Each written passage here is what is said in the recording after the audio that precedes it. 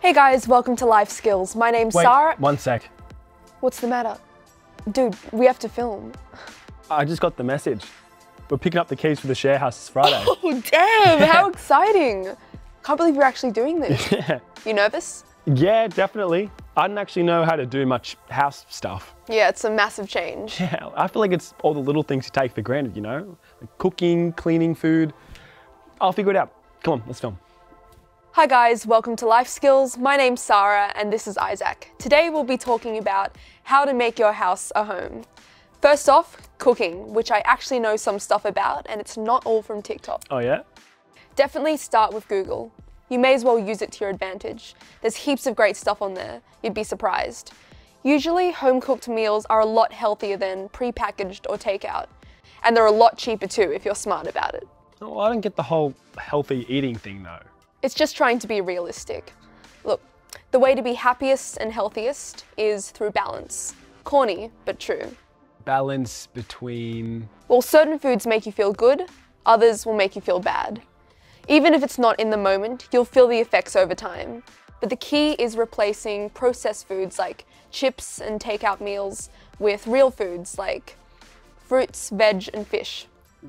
What should you look for with real foods?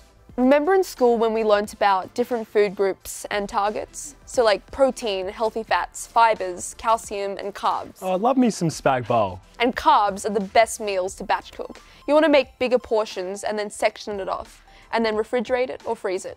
So that means you don't have to cook every day and your main meals are already sorted. That's awesome. Issue is I pretty much only know how to boil water. Well, stovetops and ovens can go a long way. And kettles, ooh, and a blender if you can afford one.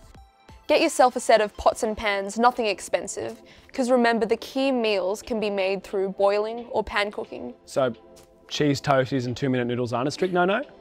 They're fine in moderation, so long as you can balance it out with healthier options too. Look, cheap eating doesn't mean bad eating if it's done cleverly. Okay, well, have you heard of bulk buying? Not really, what is it? Well, the main idea behind bulk buying is buying a bigger amount of things to save you more money in the long term. So for example, buying a 24-pack of toilet paper will actually turn out way cheaper than buying 2 12-packs or 4 6-packs. That sounds genuinely great. Yeah, it will save you heaps of money in the long term and it's way better for the environment. Oh, there's also that whole comparison shopping thing. So like right now we're looking for a TV for our new apartment, but we won't just buy the first one we see. Yeah, true. I definitely need to start thinking about that now. Properly looking for the best options money-wise and not rushing it. How do you think you'd approach doing your food shop?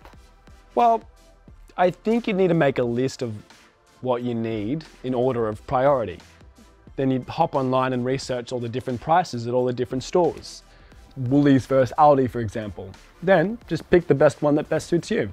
I think there are apps for it too, apparently. Oh, nice. Send me a screenshot.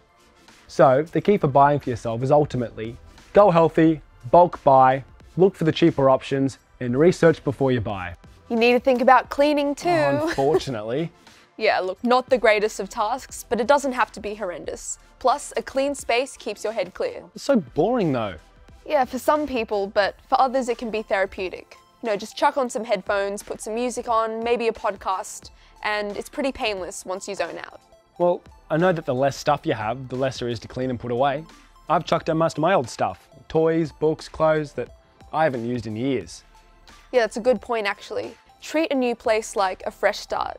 Keep a handful of your really special items, things you use a lot, things you really love, and then everything else, not really necessary. Yeah. Oh, well, for the actual cleaning stuff I'm bringing, I've got a vacuum, bucket and mop, broom, and a toilet brush holder thing.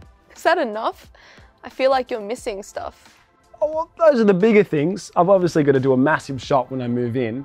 Get bleach, toilet bowl cleaner, glass cleaner, and all-purpose cleaner. Oh, and Dad said the antibacterial spray and wipes are really handy because you can use them for like a bunch of different things. Yeah, in our house we do a massive clean every Saturday. So we vacuum, clean our sheets, wipe down the kitchen, and give the bathroom a scrub. It's a great way to get everything done in one go. We could even do a little bit day by day so it doesn't build up.